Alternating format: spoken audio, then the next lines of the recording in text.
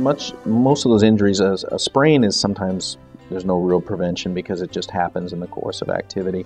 Some of the strains where we get overuse injuries can be prevented by people warming up properly, not just jumping right into an activity without any kind of warm-up, doing enough stretching after the activity. A lot of times doing stretching at the end of an activity allows the muscles to be warm, and so the stretching actually gives them more benefit. And then just being consistent with how they do their exercise program and not going from 0 to 180 miles an hour all at once. That's where we see a lot of the overuse injuries and sprains, when people go from doing nothing to trying to do everything all at once.